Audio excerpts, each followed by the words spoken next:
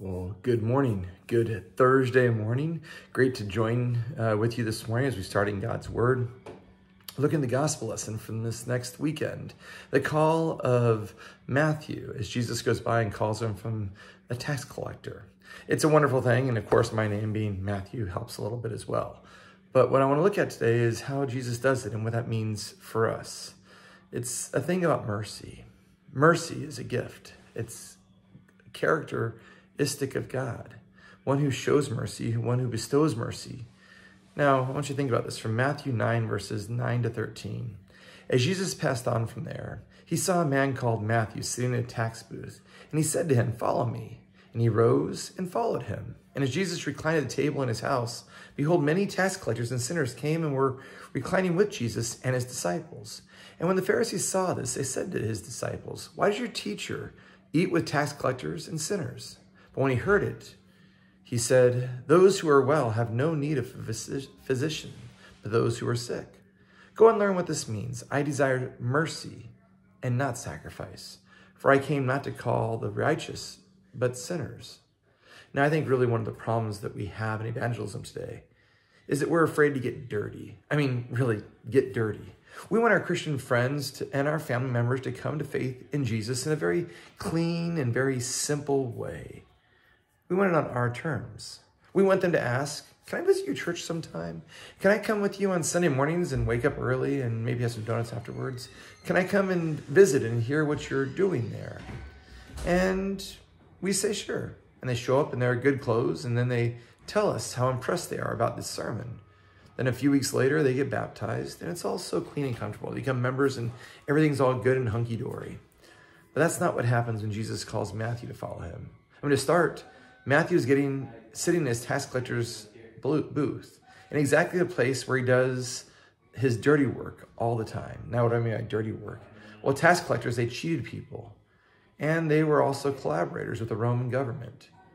Okay, fine. Well, I mean, at least Matthew is going to leave that yucky stuff behind, right? No. The first thing he does is to invite Jesus to his home for a party. And who else is at the party? Exactly who to expect. Notorious sinners, like other tax collectors, prostitutes, and shady businessmen, crooked cops, and maybe even a Gentile or two. And the good people of Jesus' day, they are shocked. But Jesus has a perfectly logical response. He says, "Go and learn what this means. I desire mercy and not sacrifice.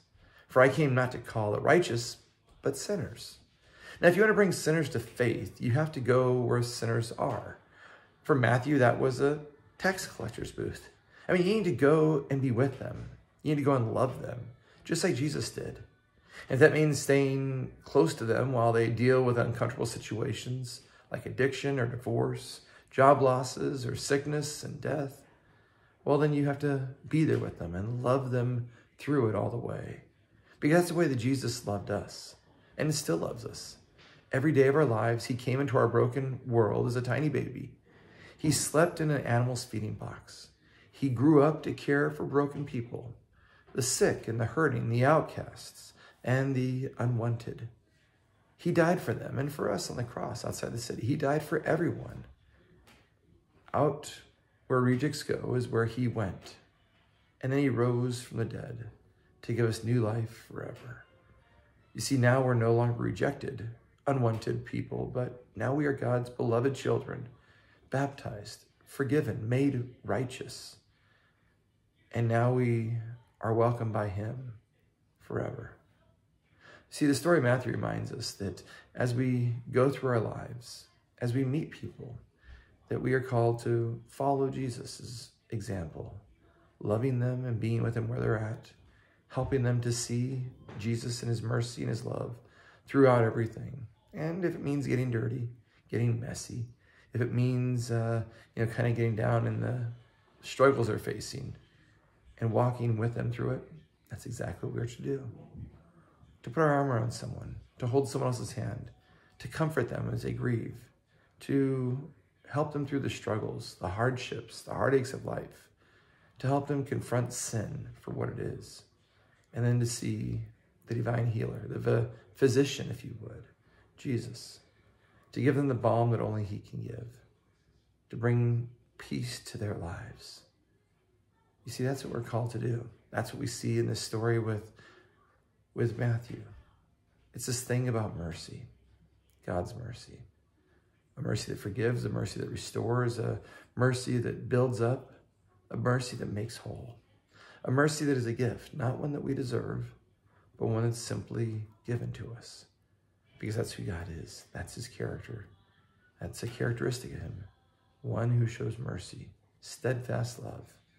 And so that needs to be a hallmark, a mark of our lives as followers of Jesus. So as you go through this next week, as you go through this weekend, as you head out into the next month, as you see others, think, how can I go get messy so they might know the love and mercy of our God? So you might really consider how God's mercy can bring life into their lives. Let's bow our heads in prayer. Lord, live in me and welcome people through me, especially the ones that I would rather reject. You never rejected me, and so help me to embrace and to forgive, to speak your word, and to point them to the wholeness that only you can offer. We ask this, Lord, in Jesus' name. Amen. See, I love these Lutheran Hour devotions. That was an excerpt of one of them. That's our mission month for this month of June. So if you see the envelopes in the back of the sanctuary at the Welcome Center, realize that for the month of June, we're supporting Lutheran Hour Ministries.